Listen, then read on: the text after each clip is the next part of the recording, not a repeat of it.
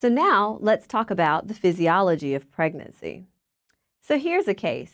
Jenny is a 25-year-old gravid-1 para-0 female at 34 weeks of gestation. She reports increased difficulty in taking deep breaths. She denies shortness of breath on exertion and no chest pain. Her pregnancy has been uncomplicated and she has no medical problems. What is the most likely cause of her difficulty in breathing? And we'll think about this as we go throughout the lecture. So when we think about the changes of physiology that happen in pregnancy, there are 8 systems that we want to focus on. First, cardiovascular, next, hematologic, next, respiratory, then the gastrointestinal system, then the renal system, metabolic, endocrine, and anatomic changes that we see throughout the pregnancy. So let's start with the cardiovascular system. First, there are some anatomical changes that we need to talk about. The heart is displaced left and upward, and it's rotated on its long axis in pregnancy. This is important because where you listen for heart sounds is a little different than in the non-pregnant patient. So now let's think about the physiologic changes within the cardiovascular system. So we notice that the systemic vascular resistance changes. So how do you think it changes? Does it increase? Does it decrease? Well, in fact, it decreases. And this is the reason in the first and the second trimester, we notice that the blood pressure also decreases. Well, when we think about the mean arterial pressure, what do you think happens there? Does it increase? Does it decrease? It, in fact, decreases as well. Our heart rate also changes in pregnancy. What do you think? Does it increase or does it decrease? The heart rate also increases in pregnancy. And lastly, cardiac output. Do you think it increases or decreases? You probably guessed right. It increases. In fact, it increases to almost 15 to 40% in the first trimester and even more during the labor process. So now let's move to the hematologic system. That also changes in pregnancy. First, we notice that the blood volume increases to 40 to 45% above the non-pregnant patient. This is mostly because of increase in erythrocytes and in plasma, and we notice that pregnant women have a physiologic anemia because of this increase.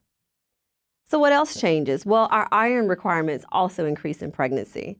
Some of that can be met in the diet, but in some pregnant women, they require iron supplementation to meet that increased demand. Now, our immune system also changes in pregnancy. We're not exactly sure why that happens, but we do know that the immune system is blunted in pregnancy, making pregnancy an immunodeficient state. Now, lastly, but most importantly in the hematologic system, pregnant women are hypercoagulable. That means their blood is thickened, and because of that, they're at increased risk for deep vein thrombosis as well as pulmonary embolism. This is important to think about as this can be a huge cause of maternal mortality, especially in light of patients that undergo C-section. Surgery, we know, increases our risk of DVT, and pregnancy, because it is a hypercoagulable state, also increases that risk. So we need to be sure to watch out for that. So now moving on to the respiratory system. There are some anatomic as well as physiologic changes in that system as well. First is the change in the diaphragm. We notice that that rises by 4 centimeters. Can you think of why that may be? Well, let me tell you, the uterus is increasing during that time. As the uterus gets larger, the diaphragm gets pushed up as well. So how does that affect our physiologic changes within the respiratory system? Well, the functional residual capacity decreases. And again, that's just because the diaphragm is pushing up, so that residual capacity decreases. The total lung volume, however, does not change. Our expiratory residual volume and our residual volume also decrease. And then when we think about our tidal volume and our minute ventilation, they both increase. So this is a nice diagram that puts all those things that I just told you into one big location. So I would make sure that you go through this in a lot of detail to make sure you understand those changes in the lung volume, as we previously discussed. So let's move on to a question. During pregnancy, which of the following physiologic changes happen within the pulmonary system? A, because of compression from the uterus, the total lung capacity decreases.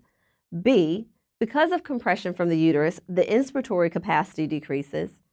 C, because of compression from the uterus, the residual volume decreases. Or D, none of the above. What do you think? Well, the answer is C. Because of the compression from the uterus, and remember that also causes the diaphragm to decrease by 4 centimeters, the residual volume also decreases. Total lung capacity, inspiratory capacity, those volumes do not change because of pregnancy.